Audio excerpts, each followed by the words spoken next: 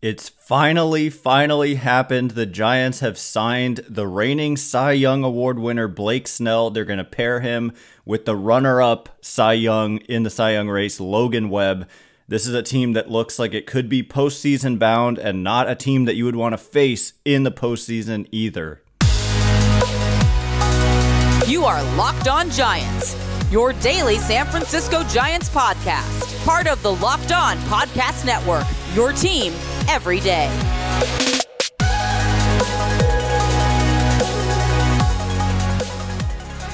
Hello and welcome to Locked On Giants, part of the Locked On Podcast Network, where it's your team every day. My name is Ben Kaspick, and on this show we provide daily episodes Monday through Friday, sometimes more than one in a day, like, hey, today, talking about the San Francisco Giants in a way that's data-driven and rational, but also simple, passionate, and accessible to all. I'm a former contributor for the baseball statistics and analysis websites Beyond the Box Score and Rotographs. I've been podcasting about the Giants since 2015. I've been hosting this show, I think tomorrow is 5 years, and I'm a lifelong fan. Thank you for making Locked On Giants your first listen every day. We're free and available wherever you get your podcasts, including YouTube. Check us out there. Please hit that subscribe button, thumbs up button, whatever you can do to help us out. Thank you very much. And hey, guess what? The Giants have signed Blake Snell on a day that started off very poorly. Our earlier episode focused largely on the departure, the quote, mutual parting of ways with the Giants and Rennell Brooks Moon. We get a lot better news tonight with the confirmation by multiple reporters that the Giants have agreed to a 2-year, $62 million deal with the reigning Cy Young Award winner, Blake Snell. Now, as with Matt Chapman, this is just a well below expectation deal. Like when the offseason started, many were predicting between 120 on the very low end to $200 million for Snell, and he gets $62 million guaranteed. Does include an opt-out after the first season. And just today, we were talking about how the reported asking price for Snell was 2 years, at least $60 million. And I was like, that seems extremely reasonable. And if you're the Giants, why would you not jump all over that? And they have. The Giants have not wrapped up. Let me just back up a second. This deal is pending a physical. Physical has not taken place yet.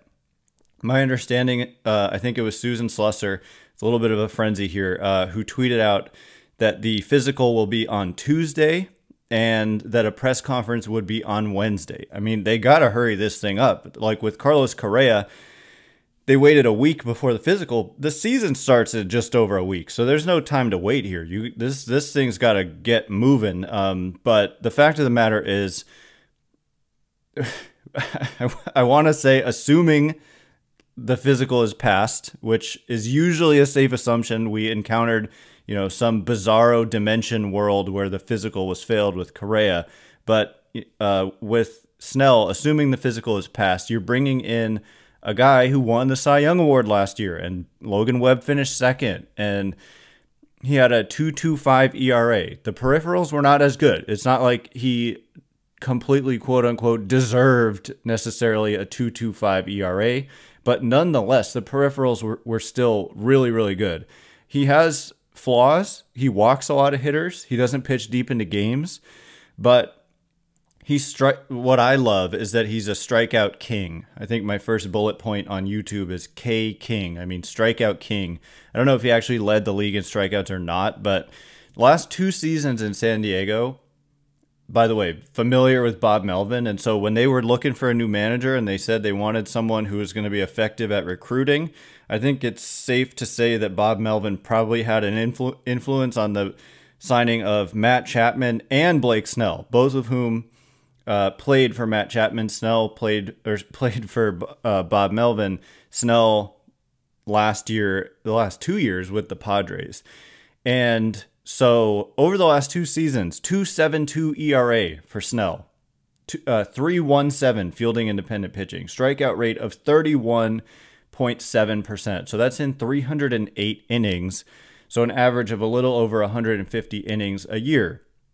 So if we look at the last 2 seasons combined, and we set the minimum to 300 innings pitched, I'm going to see where Snell qualifies in a whole bunch of categories because he's going to rank near the top of all of them when we combine those 2 seasons. And so that ERA is second. Only pitcher with a better ERA over the last 2 seasons, minimum 300 innings, is Justin Verlander, which is kind of a cautionary tale because, well, Verlander is a lot older, so it's kind of a apples to oranges type of situation. So coming up in just a minute, this is gonna be a short episode, by the way, and tomorrow we're gonna go way more in depth on the unofficial signing of Blake Snell, pending a physical, 2 years, $62 million, a little bit of funny math with a signing bonus due in the 3rd season. So we'll get into that and the luxury tax ramifications and all of that tomorrow. But coming up in just a minute, just more about Snell. What does he do to the Giants in terms of making the playoffs? And what does he do to the Giants in terms of being a team to fear if they do get into the playoffs? So we'll get into it momentarily. And before we do,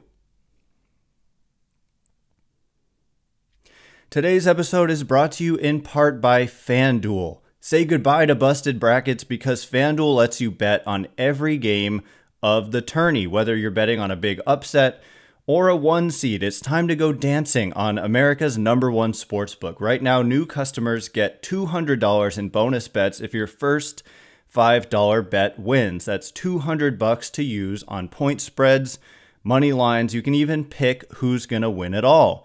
So I'm checking it out right this very second. March Madness over on FanDuel. And for me, if I was a new-time customer, I'd be looking at who is the most heavy favorite here and placing my $5 bet on them to win, and then getting Stetson at Connecticut minus 20,000 favorites on the money line. I'd be putting a little bet of $5 there, and at FanDuel.com/lockedon, 200 in bonus bets if my bet wins. So again, just visit FanDuel.com/lockedon and bet on college hoops until they cut down the net.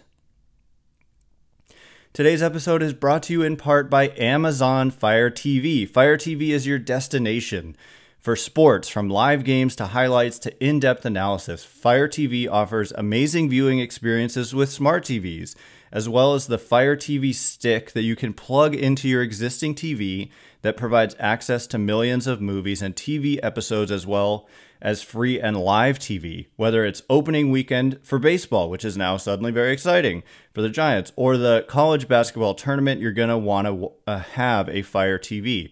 Fire TV recently created Fire TV channels to deliver a constant supply of the latest videos from your favorite sports brands, all for free.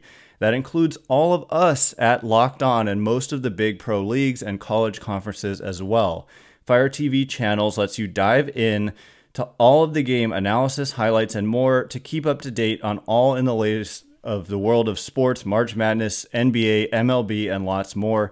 Not to mention great news, entertainment, gaming, travel, cooking videos as well. Check out Fire TV channels on Fire TV and Alexa devices. If you haven't checked out Fire TV channels, you should. Trust me on this. To learn more, visit www.amazon.com/lockedonfiretv.